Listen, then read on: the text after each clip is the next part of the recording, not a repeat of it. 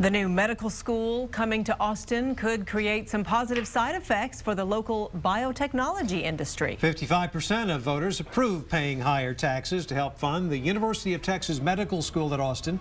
As KXAN's Aaron Cargile reports, the future has local scientists excited.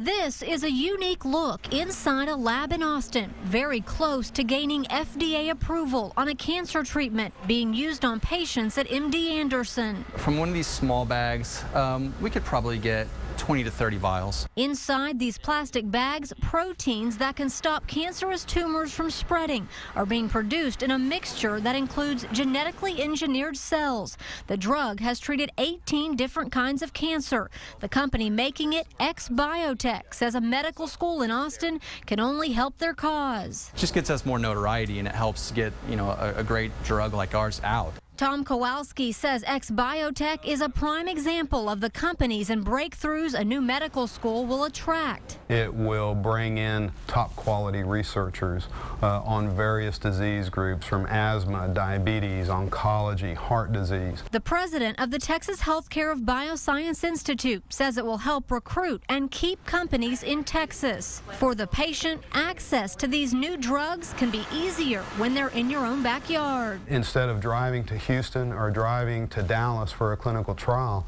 at some point in the very near future, we'll be able to have clinical trials here where a patient can go and receive the type of medical treatment that is required in a clinical trial. And one group will continue fighting to stop the health care tax hike that will help pay for the medical school. The Travis County Taxpayers Union plans to rally in front of the courthouse Tuesday. A hearing is scheduled in the federal lawsuit the group filed that claims the wording on the ballot was against the law because it encouraged people to vote yes. Reporting live, Aaron Cargile, KXAN News.